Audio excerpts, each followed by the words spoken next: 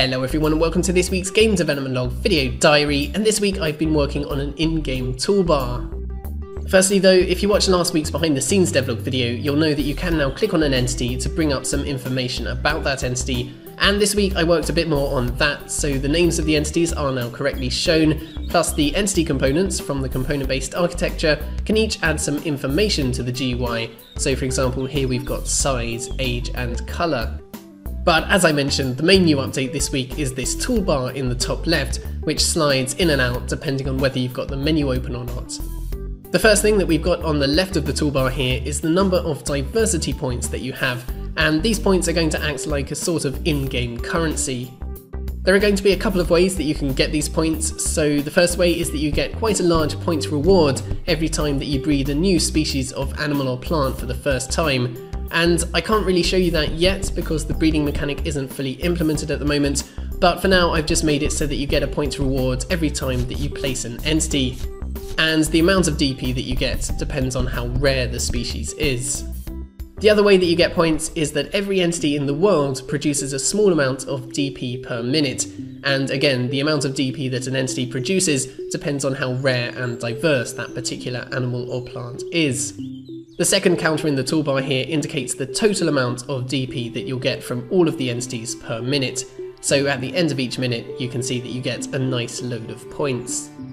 Once you've gained a load of points, you're obviously going to want to use them in some way, and there are going to be two ways that you can spend your DP. The first thing that you can spend your DP on is unlocking new species of animals and plants, and you can do that by clicking on this button here, which will bring up basically an in-game shop for new species.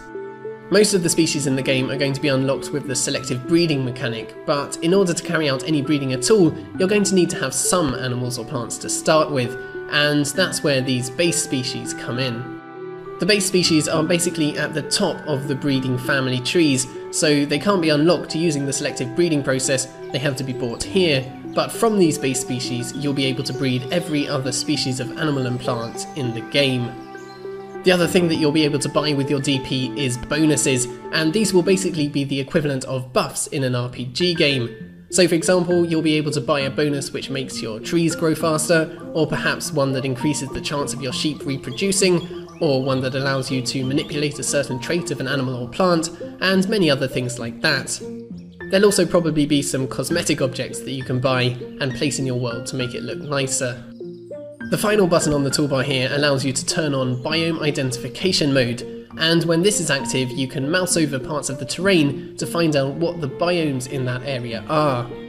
So for example, over here by the sheep you can see that it's almost entirely grassland, over here by the trees there's a bit more forest biome, over here it's obviously mostly marsh, and so on.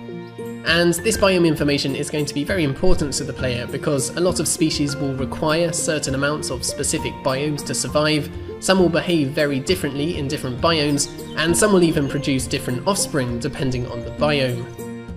So that is it for this week. Next week I'm going to be doing a bit more work on biomes and how they spread, but yeah, thank you guys very much for watching this video, do subscribe if you haven't already, have a fantastic week, and I will see you all next time.